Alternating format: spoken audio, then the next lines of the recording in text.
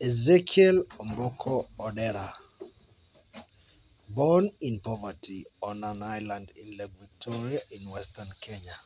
Odera struggled with school and worked as a fisherman before taking to the pulpit 15 years ago.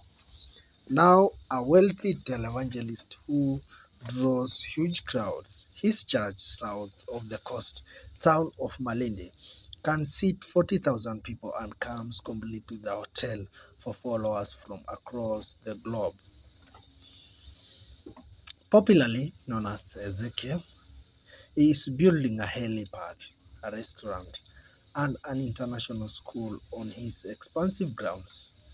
Odera did not attend any theological school, but spent years as understudy and keyboard player at the church of renowned televangelist Pius Muru in the coastal city of Mombasa.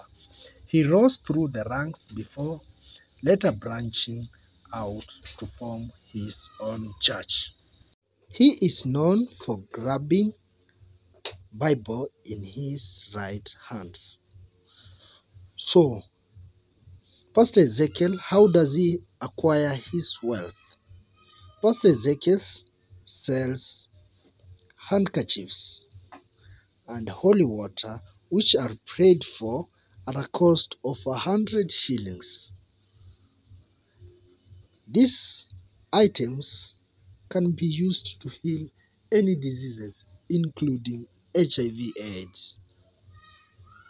Number 2, his YouTube channel boasts nearly 450,000 subscribers and is filled with testimonies of Kenyans who claim to have been healed by Odera, from cancer patients cured through prayer to blind people regaining sight. Odera himself claims to have never visited a hospital or fallen sick for 2 decades. Ezekiel Odera is a man without political connections.